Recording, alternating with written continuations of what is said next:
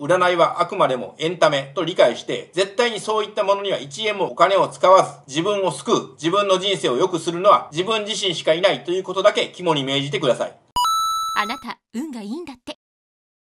はい、こんにちは、占い師けんけんです。本日もけんけん TV やっていきたいと思います。今日はイニシャル観相学スペシャルの後にめちゃくちゃリクエストが多かったズバリンこと細木数子さんの真実をガチで語ってみようと、イニシャル系トークにしようかと考えていたんですが、YouTube 内で検索すると、おはかごてんさんとか、ゆっくり闇の界隈さんなどの YouTube チャンネルさんががっつり実名で裏を話してアップロードされているんで、もう僕もいいかと実名でいきます。この辺りのチャンネルさんは集めてきた資料で動画を作成しているんでしょうけども、僕は占い畑という市場が一緒だっただけあり、リアルなガチ実話も知っているどころか、僕の相談者さんや知り合いでどっぷり彼女に行かれてしまった人間もいますので、克明に語っていきましょう。占い業界では先輩に当たりますし、以前から話しているように、僕はジジババの実の能力者ですから、年上の人は敬うタイプではあるんですが、残念ながら細木さんから学ぶことは1ミリたりともなく、霊感商法を嫌う僕からすればむしろ敵側ですから、ちゃんと全部明るみに出しておきましょう。悟空にやられたピッコロ大魔王のように、最後にちゃんと卵を吐いていますからね。一人でも被害者が減るように話しますから、本日も最後までお付き合いください。当チャンネルは規約違反、プライバシー侵害などの動画はアップできません。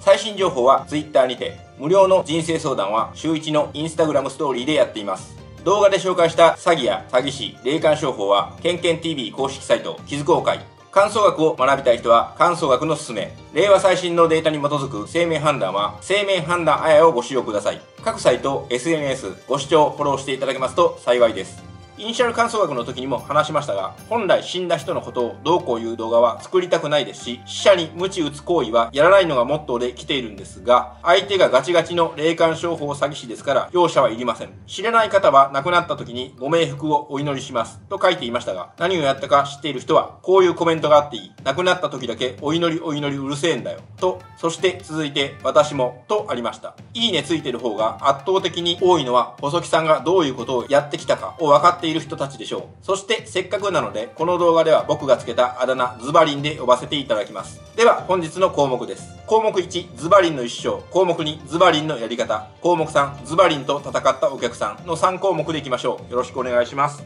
ではまず項目1、ズバリンの一生です。この辺は他のチャンネルでも語っておりましたが、知らない方もいるでしょうから話していきます。1938年、東京都渋谷区に生まれました。ズバリンの父親は政治活動を行っており、父親のもとには大物政治家、大野万博や暴力団関係者なども出入りしており、幅広い人脈がありました。その後、父親は太平洋戦争が始まる頃には政治活動から身を引き、ロマンスクラブという名のカフェを始め、ズバリンが7歳の時に病死しました。父親が亡くなった後に、母、三田と茶屋を営業していましたが、茶屋は当時から公然と売春の青線化をしていた店として有名でした。ちなみに母親ミツは父親の3番目の妻で、ズバリンは今で言えば愛人の子供でした。父親に暴力団関係者などとの交流があるのと同様に、母親にも同じような関係者とのつながりがあったとも言われていますし、姉の一人は暴力団幹部の妻との話もあります。さらには弟の細木久義は千葉県議員を恐喝したとして有罪判決を受け、さらに JBA の会長を務めていた時代、パソコンを使ったマルチ詐欺事件を起こして起訴され、2006年1月には詐欺容疑で逮捕されています。血は争えませんね。1951年、ズバリンはまだ中学1年生でしたが、すでに店で接客しており、渋谷で夜10時には決まって客引きを行っていました。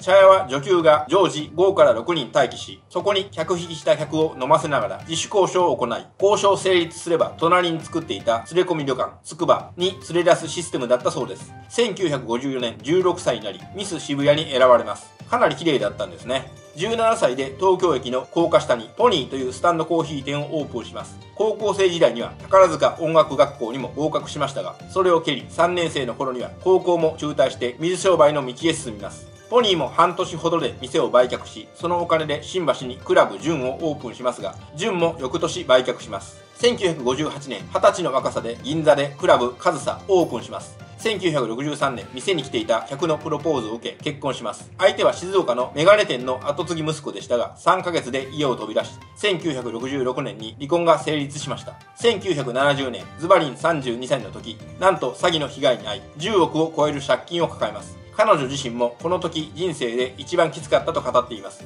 これは僕の関係者から聞いた話なんですが、ズバリンをはめたのは有名男性詐欺師で、やり方は色恋です。ズバリンもこの時はまだまだ人間っぽさが残っています。しかし1975年、島倉千代子さんの後見人として借金問題を解決します。暴力団を使い、島倉千代子さんを助けた形になりました。これにより、島倉千代子さんの興行の権利、レコードの販売権、島倉さんの赤坂のマンション全ての所有物を手に入れます。当時のズバリンは新宿の小金井一家二匹会の会長の夫人でした。売れっ子歌手だった島倉千代子さんの写真集、キャバレー周り、レコード収入、舞台収入など、ほぼ自らの懐に入れました。ズバリンは島倉さんの負債額について2億4000万円、4億3000万円、16億円、13億円、12億円、その時々で言い分を変えています。島倉さんに聞こうにも、彼女はズバリンの操り人形同然で、負債額がいくらかを本当に把握していなかったそうです。とある雑誌記事の見出しでは、島倉千代子、ズバリンに搾取された16億円返済の地獄の反省となっていました。1982年、六星占術に関する本を出版します。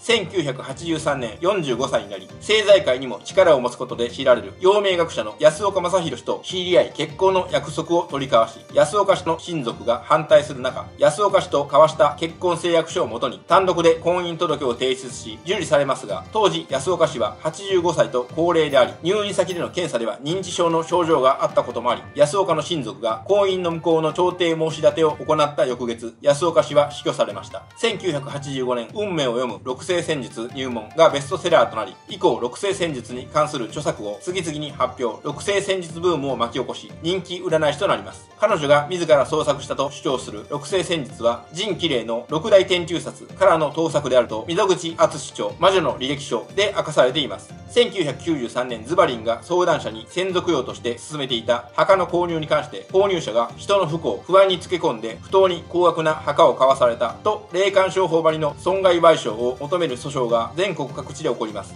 ズバリンは墓の鑑定料として10万円を受け取り、相談者は鑑定で勧められた1000万円を超える墓を購入、借金の返済に苦しみます。当時ズバリンは久保田屋石材商店とつながりがありました。2003年この頃からズバリンが人生相談を行う特別番組が 20% 前後の高視聴率を上げるようになり、各局で多くのレギュラー番組を持ち、視聴率の女王と呼ばれるようになりました。2006年、溝口敦氏の著作、細木数子魔女の履歴書が刊行されます。この本で裏社会とのつながりなどが暴露され、これがテレビから姿を消す契機となったと言われています。本の中には2008年春70歳、古希とともに魔女の時代は終焉を迎えた。最小同居の家に生まれ、中1で本引きに立つ。青年俳優との恋に破れ、玉名し、婚家を3ヶ月で飛び出し、クラブのママ、暴力団総長の嫁、負債歌手の後見人に、パクリ戦術本で先生と呼ばれ、大物思想家の親族と婚姻訴訟、鑑定と墓石、仏壇販売で蓄財し、恫喝と罵倒で視聴率の女王となる。本書は細木の絶頂期に週刊現代で連載、6億円の損害賠償訴訟を起こされながらテレビ降板へと追い込んだ渾身のルポルタージュであると紹介されていました。2008年3月をもってテレビでのレギュラー出演を終了させます。表向きの理由はテレビの仕事の充電期間を設けたい、本業の仕事に専念するためでしたが、実際は溝口敦氏の著作への訴訟問題か暴力団との関係が原因とされています。2021年11月8日、呼吸不全のため東京都内の自宅で死去、83歳没。溝口敦氏のコメントは、虚勢落つという言葉がありますが、大魔女が落ちたという感想です。彼女が生まれた百軒棚は稲川会や安藤組などヤクザの縄張りで、実子の夫も安藤組幹部、細木自身もクラブに客で来た小金井一家の総長堀尾正氏にベタ惚れし、内縁の夫にした。彼女の人生はしのぎのネタ元に出会っては利用し尽くし、また次のしのぎを見つけていく女ヤクザだったと言えるでしょう。細木家族がズバリ溺れた男と金、年収24億円も寂しき晩年と語っています。溝口さんの文章力すごいです。では次の項目です。項目2、ズバリンのやり方です。基本的に戦術をパクるとか島倉千代子さんの件は僕はどうでもいいんです。そもそも神綺麗さんの本だろうが、四柱推命だろうが、六星戦術だろうが、何も相関性やデータの裏付けは一切ございません。履いてる下駄を投げ、落ちてきた下駄が表か裏かどうなのかと一緒です。ただやり方はうまいし、商売の才能は半端じゃないのは間違いないです。その能力値だけは正直1万人に1人とか10万人に1人というべき才能です。使い古された表現ですが、天才と称しても決して言い過ぎではありません。一人の女性がやり方はどうであれ、あそこまでベストセラーになる本を出版し、視聴率の女王でテレビに引っ張りだこ、年収うん十億、10代で飲食店オーナー、はっきり言って並じゃない能力です。人のをパクるとか暴力団の力を借りるとか、そういう汚いことをしてもここまで成功するのは並大抵の実力ではないです。僕の1万倍以上はすごい人じゃないですかね、素直に。そして島倉千代子さんも最初は借金問題で困っていてズバリンに頼んでそこは解決したんですが、後からガジられる。これは昔では893関係に物事を頼んだ時によくあるケースなんです。よく言う893が何か困った時があったらわしに言うておいでやと声をかけられたからって、その後本当に何かお願いするとよっぽど高くつくっていう、言ったら極道あるあるなんです。なので島倉千代子さんも厳しい言い方になってしまいますが、僕からすると身から出たサビ的な部分があるんではと思います。借金であれ何であれ悩み事はちゃんと自分で解決しないとダメなんです。おそらくはズバリンが裏に手を回しての解決方法っていうのを知っていたはずです。大人ですからね。しかしズバリンが一番ダメだったのは破壊師と仏壇を売る霊感商法でしょう。なかなか見事な手ではあるんですが、ズバリンが有名になりすぎたのでこれもバレてしまいました。通常の占い師や霊媒師がやる霊感商法はパワーストーンブレスレット、石、水、お香にアロマ、そういったものを恋愛運が上がる、金運が上昇する、健康運がアップするという言い方をして販売するやり方、これが霊感商法です。要するに占い師が相談者にそのままダイレクトに売っています。200円300円くらいのお守りなら訴えられないものの、数万円のものを売って効果がなかった場合、後で訴えられるリスクがございます。まあ当たり前です。石や水などで運気が上がることなどあるわけがないんですから。そのリスクをなくした方法をズバリンは考え出しました。まずズバリン、頭の良いところはどの悩みにでも通用する不安商法を考え出したところです。仕事、恋愛、お金、健康、すべてがうまくいかないのは先祖をきちんと供養していないからだと一見まともそうなセリフを言います。あなたがここにいているのは先祖がいたからこそ、いいお墓に入れて毎日手を合わせているかと問います。ほとんどの人はたまにお墓参りには行くものの、毎日仕事も忙しいし手を合わせていないでしょう。その部分にまず付け込みます。先祖をきちんと供養する。そのためにはちゃんとしたお墓が必要だと説きます。そして次に編み出したのが母葬です。手相や人相と同じように墓には相があり、間違った形のお墓にしていれば供養はできていないと話します。そこでズバリンが母葬を見て墓の設計図を描いてあげると言います。この設計図自体は相談料に含まれており、10万円だったり40万円だったり80万円だったり人によって変えていたみたいです。